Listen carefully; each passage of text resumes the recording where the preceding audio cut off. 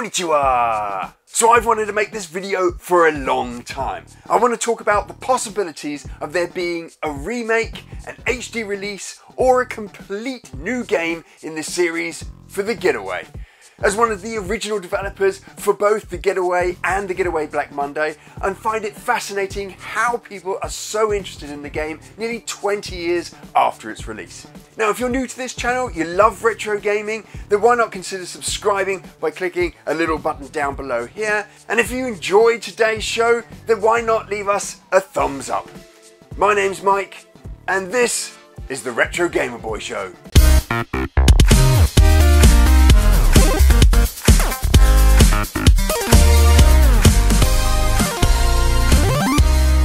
Now, there have been a lot of stories in the press over the last 6 months about there being a brand new Getaway in development. And funnily enough, most of these stories, if not all of them, come from a comment I left on one of my Getaway videos, where I essentially acknowledge that I know people in the team and that I know they're working on a new game. But what the stories don't say is that I know that most game studios are working on a new game. I didn't know specifically that they're working on The Getaway. And so today what I wanted to talk about is one of my personal thoughts on there being a brand new Getaway, or a Getaway remake, or even a Getaway HD release. And those are the three things we're going to cover in today's video. I'm also going to give a little bit of information that I have about the Getaway Online. I worked on that title as well, and it actually morphed into another product that did get released. So I'll show off some screenshots, there are very few that I have, and some of the textures that I made for the game. Morning, sunshine. Good to see you again. Do you sleep well? You look a little drowsy. Grievous, bring the boy around. I want his undivided attention. Now, on The Getaway, I was one of the car artists, and then on The Getaway Black Monday, I continued that role, and I also designed some of the exterior missions. Come here! Come here! I heard the cars in The Getaway are bloody brilliant! If I agree with you, will you stop hitting me? And in making the cars, we were exposed to all aspects of the game. We had to deal with the characters, the world's environment, the narrative, we had to deal with licensing, we had to deal with marketing. There's a ton of things that in making the cars we had to be aware of. And it's because of that, I think I've got a pretty well-informed opinion on how I think any one of these three options, HD, remake, or continuation of this series, could play out in 2021. To start off with, I want to talk about the possibility of there being an HD remake for the PlayStation 4 or PlayStation 5.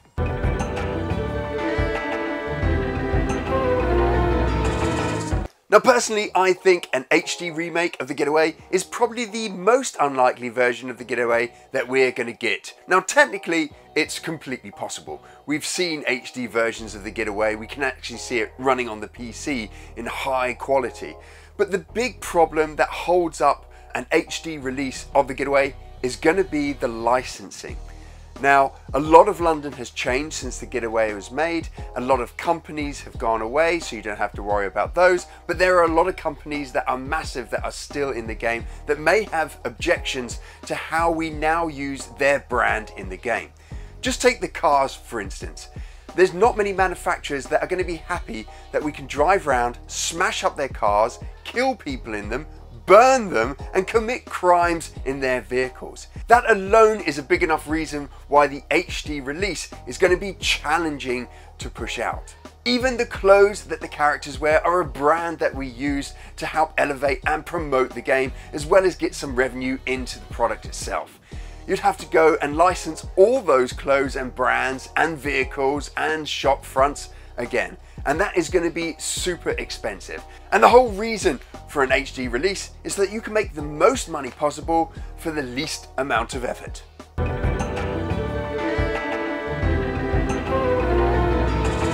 So an HD release is going to be expensive and problematic.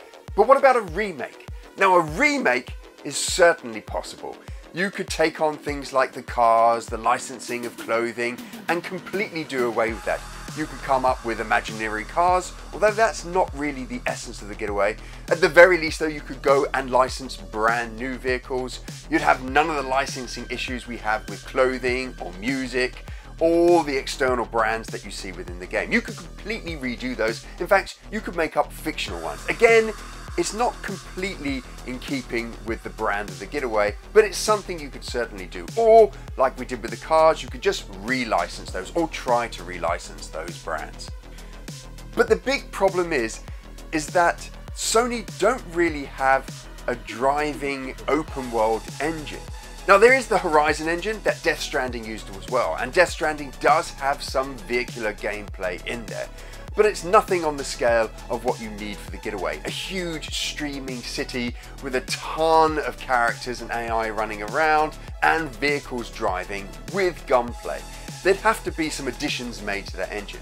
Now I don't know much about the engine, but what we can see from the games is that it does do open world, open spaces extremely well. But how would it cope with a city?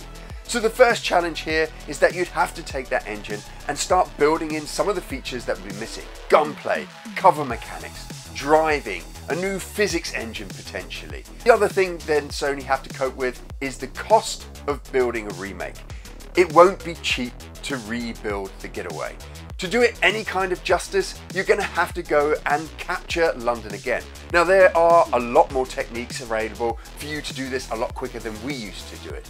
We had cameras and we went round to every single building and took photographs. We then had to bring those in, get rid of the perspective, clean up the textures, and then map it to the geometry. There is 3D scanning available now, and so there's maybe some technology that they can take from that, and there's maybe even companies that offer that kind of technology so they could map that. Again, licensing is something they're going to have to deal with, but they could remove all the shop fronts and change them for more generic ones or made up shop fronts that they have. So a remake is possible, but it's super expensive. And I think it's not going to be a low-end remake they're going to have to do for the Getaway. It's going to be expensive just from the licensing and the tech needed to map out a city that is so accurate on the scale of London. So the possibility is there for a remake, but I don't think the appetite will be there from Sony. Before we get into what a continuation of the Getaway series could possibly be, I wanted to talk about the Getaway Online. It was a small project that not much is known about, and it's something that I worked on. I moved off of the Getaway full fat version and moved onto online. There was also a team working on the PSP version and a team working on the PlayStation 3 version.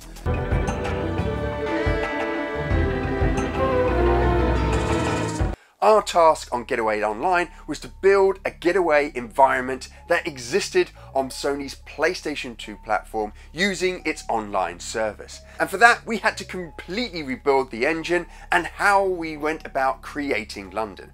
It had a completely visual overhaul. We went for a small texture-based modular approach. The city wouldn't be a one-to-one mapping of London, but more an inspired by London. Everything would be pixel-drawn textures rather than photographic.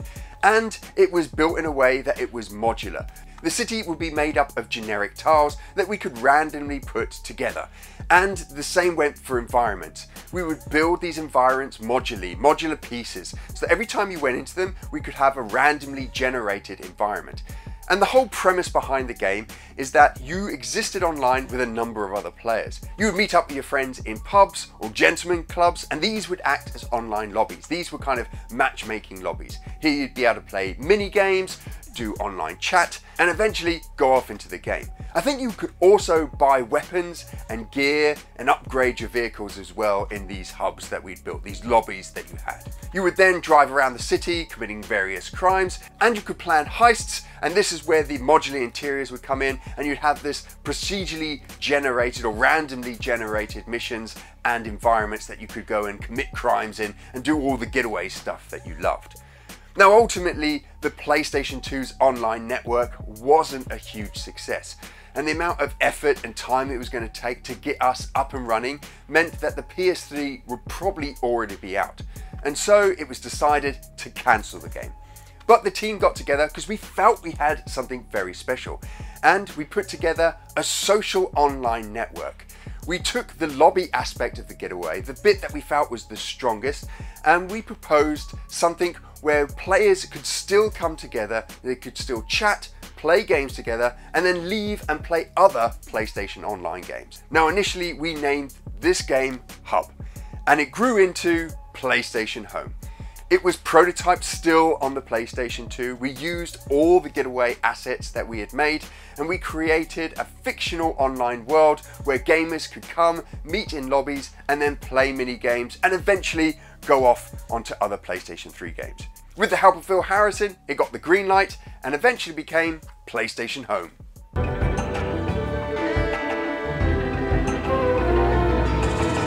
So what about the possibility of continuing the Getaway series? Now, to be honest, I think this is the most likely scenario. There's a huge opportunity here to reset expectations for the franchise.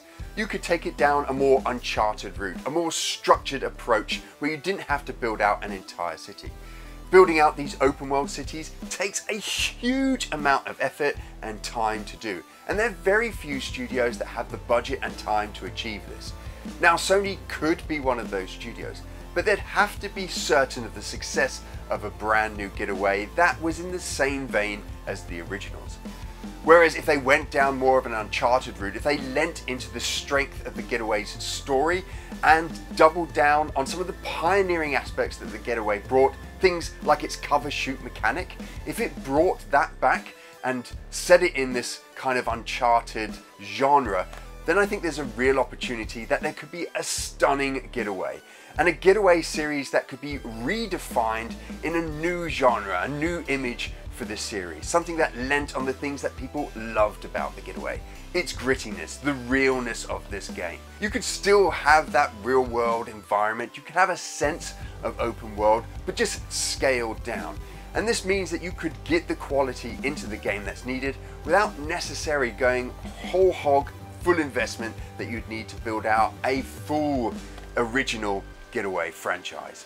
And I think this is where Sony could succeed.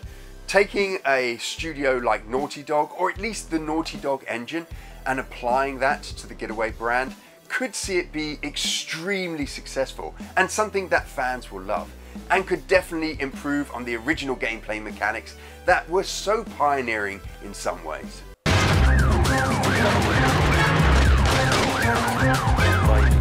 生き残るのは誰だ New violence from the UK The Getaway. The Getaway was a really tough game to build even back in 2000.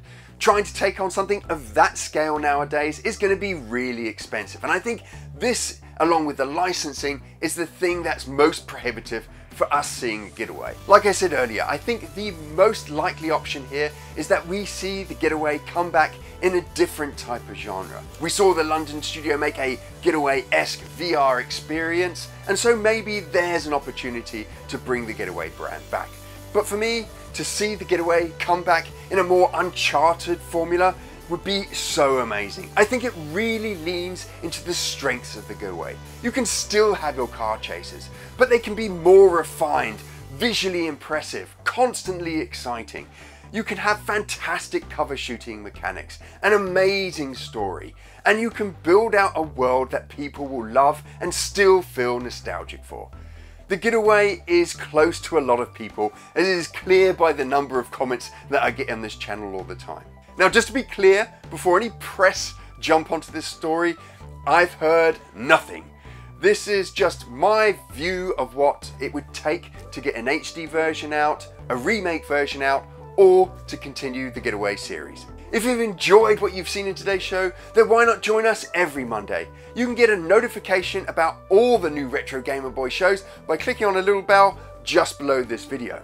And we've got a huge back catalogue of retro gaming videos, 2 of which you can find over here.